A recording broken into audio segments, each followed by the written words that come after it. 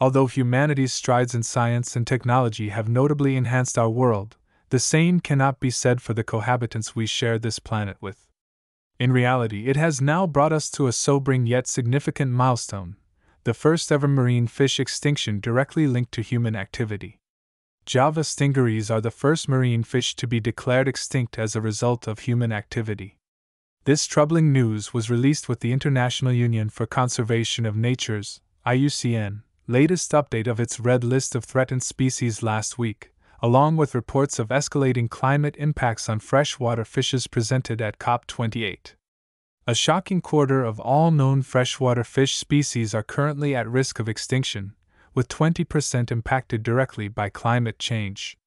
Freshwater fishes make up more than half of the world's known fish species, an incomprehensible diversity given that freshwater ecosystems comprise only 1% of aquatic habitat, says Kathy Hughes, co-chair of the IUCN SSC Freshwater Fish Specialist Group.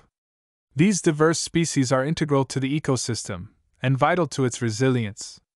This is essential to the billions of people who rely upon freshwater ecosystems and the millions of people who rely on their fisheries. This decimation of aquatic species is tracking just as scientists predicted. From the banks of Australia's outback rivers to the shores of US lakes and the beaches of Thailand, mass fish die-offs are on the increase around the globe. While these do happen naturally in the wake of extreme weather events, we've taken too much of their water, added too many pollutants, and dialed up those weather extremes. The numbers of individual animals impacted in just 2023 are hard to fathom. Vulnerable species include the highly prized Atlantic salmon.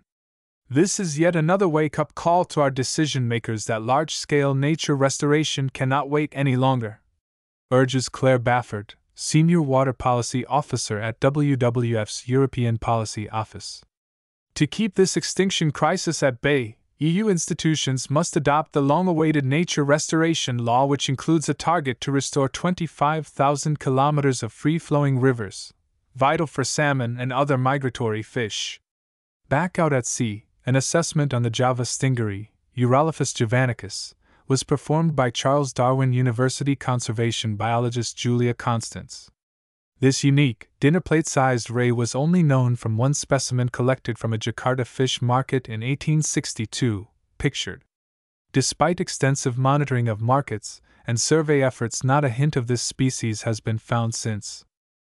Intensive and generally unregulated fishing is likely the major threat, resulting in the depletion of the Java stingaree population, with coastal fish catches in the Java Sea already declining by the 1870s. Constance notes. The northern coast of Java, particularly Jakarta Bay where the species was known to occur, is also heavily industrialized, with extensive, long-term habitat loss and degradation.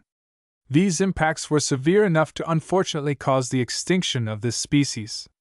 The red list contains at least 120 critically endangered marine fishes. Like the stingaree, many of them also suffer directly from pollution, including Tasmania's Mogian skate, Zearaja mogiana. Runoff from industrial-scale farming, ironically, of Atlantic salmon, has helped push this million-year-old living fossil to fewer than 1,000 individuals. Industries benefiting from these practices are accused of not being transparent about them. Countless situations like this around the world are exactly what has led to such precarious prospects for too many fish species and so much of Earth's life. The Red List now records over 44,000 species currently on the edge of existence. This is almost 30% of the species they've assessed. If we don't start prioritizing the environment we all share, many more extinctions will follow.